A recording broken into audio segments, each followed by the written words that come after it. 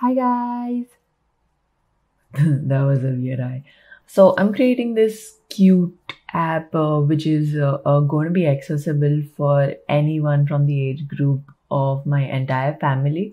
So I've recently, due to the pandemic, all of us are getting online and we like to play online. So I was thinking if I could create something very cute and accessible where anyone can come in with just a link and start playing.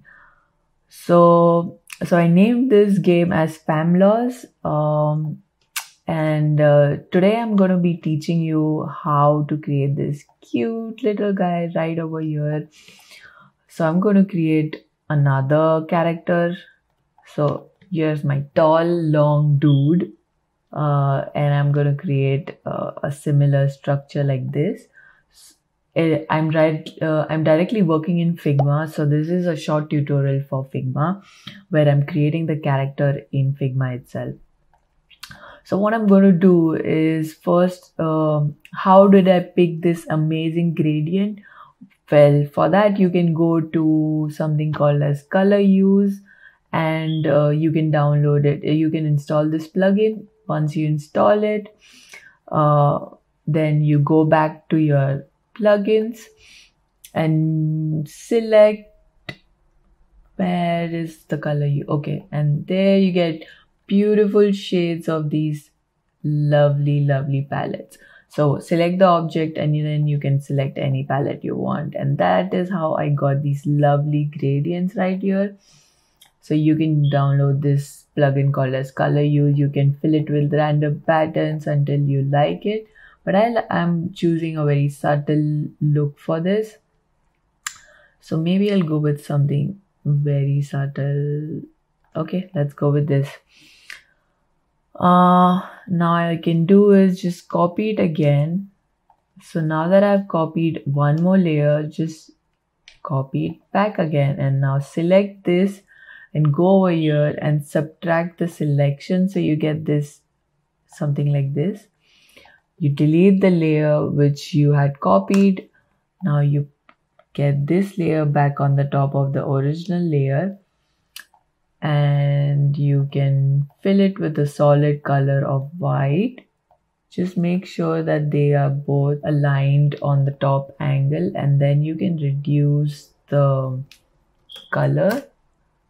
It has a nice subtle shadow to it. Now what I'm again going to do is I'm going to select a pen tool and then just create a random rough path. Now you have it, and then you're going to subtract the stroke and add in the fill and select a color which is on the darker end. So now that you have a dark shade of the particular color, what I want you to do is select the old rectangle layer, copy it, Control C, Control V, and you have another layer on the bottom. This is the bottom layer. This is the bottom rectangle layer, and this is the original layer, and this is the subtracted layer. So you have three layers right now. And what we are going to do is we are going to have the random vector selected and the bottom layer selected using command, and then press your left button on your mouse, and there you get use as mask. You have a lovely mask. Now what you can do is bring this mask group back to below the subtracted layer, and then you have this nice curve going in the middle of the object, and reduce the opacity to whatever feels right to you. What I'm going to do is I'm going to copy this fun curve, copy it again, so that you have another nice layer going. You can change the color to white. If it is blocking your area, bring it below it. Here you go. You can reduce the opacity until you feel like. Try to make nice curves so that it gives a depth to the object. Now what I'm going to do is add these little highlighters. So I'm going to pick rectangle, create a rectangle, and add the rounded corners to 200. That's the maximum. And you're going to bring, so right now this is on the curve and this over here is a curve itself. So what we're going to do is have this curved shadow. For that we're going to bring in the pen, we're going to get a nice curve to it right here. Select the stroke as to be white. What I want you to do is increase the stroke with the stroke width over here, and then you can do a cap of round. Here you have a rounded cap and it looks like something like this. If you want a higher width, you can increase the width to match this highlighter over here, and then you can just go here.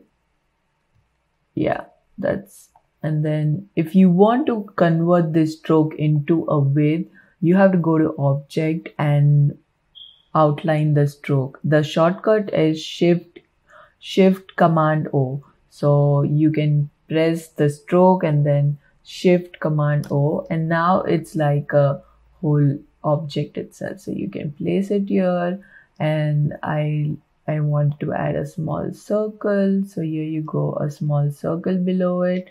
So it aligns with the design on the purple blob. And now I'm going to reduce the opacity. There you go, reducing the opacity, bringing it a little below. I do feel like this, it's not matching the edge. So I'm going to go back again to the stroke. Just undo everything. So right now I'm using just the pen tool and tweaking the edges so that you can tweak it accordingly. Yeah, sometimes you just spend a lot of time just tweaking. Okay, that there you go. And then just reduce the opacity. Oh, it still has that. So what we're going to do is increase the opacity. Okay, and then we're going to just take a circle right here and take it to white and reduce the opacity again. Keep it around 40-50 so that maybe more. Okay, so now you have it. What you can do is create those lovely eyes with 2 circles, and these are going to be white.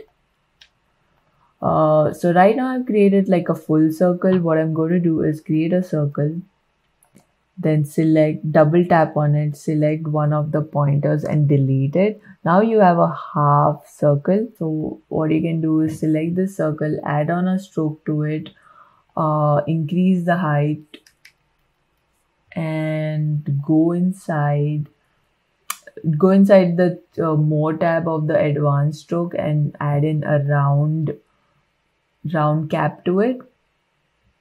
Once you add in the round cap, you can still increase the size of it. It looks like this. Then you reduce the size of it. Now add it over here. It's too big. Yeah, reduce it. It's too big. Okay. Now this one looks like it has its eyes closed, like it's happy. Now we're going to give it, now we're going to create this shape. So we're going to take a circle again, select this, delete it. Now take the pen tool and then complete the circle. So now you have a nice semicircle going. Fill it with the same color of the gradient so that you have a darker shade. Here you go, there's a darker shade. Now copy the semicircle again. Now this is an ellipse, which is the dark color of the mouth. Now copy it again. Now you're going to give the rim for the mouth. In the rim of the mouth, you're going to create a stroke. You're going to remove the fill and add in a nice stroke to it. Make sure you give it a different color a little bit so that it stands out. Increase the stroke size and make sure you keep the stroke outside. And then you also add in a round corner radius. Here you go. You add a round corner radius. Now I want to create this nice little white teeth. I'm going to copy the dark color of the mouth again and reduce the size of it. Reduce the size of it for the teeth, and there you go. Just here you go. Now you have a teeth, a dark. So this is where your teeth resides.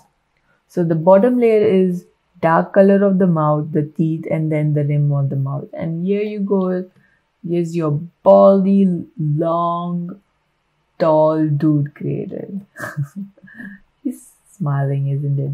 Okay, and the last portion, if you want to create those nice little cheeks, this one, what you need to do is select the ellipse. Here you go. You select the ellipse, select the pink color or anything. So I've already selected a pink color. You can select it. And then you're going to go to effects. Select effects. Click on this plus button, and then you can go into the background blur, no, layer blur. Select the layer blur and you can adjust the size of the blur. I like it on this level, and then you can just reduce the opacity a little bit so that it blends in a little more. Copy it, and there you have it. A cute, tall, long dude. You can just group it together so you can move it. There you go. And I'm gonna copy this. Now I have two per the family. What I do want to do is create a little more darker shade of the mouth so that it, yeah, that's better. Yay! Yeah. So just adding a little more fun characters to this entire piece. Now this is how you do a quick vector illustration in Figma itself. So I'm going to add him right over here. I can change the color too. Look. And then you just go here. Keep on clicking. You go to the original layer. You just Control C, Control V. Go to the fun curves. Control C, Control V. Control C, Control V. Here you have it. I changed the color just in a quick minute. I have the subtracted layer. I want to go. Here you go. And I can change the eyes.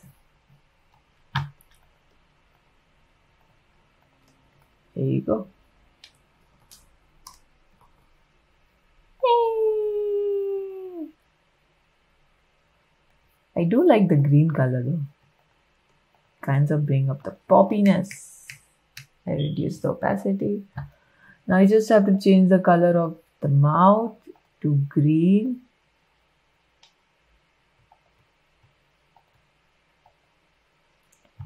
Now change the teeth is going to be the same. The rim of the mouth will be a little different color. There you go. This looks better. I like this color. I do think they come from the same family then. These two look much cuter than this color, so I'm going to discard this color and keep this color. I hope you enjoyed the session. So I have to create a lot more of these characters, and then we'll get back into the episode 2 where we're transferring this Figma file into Figma. And if you want to stay tuned, you can watch me work on the second screen again. See you in a bit. Ciao, ciao.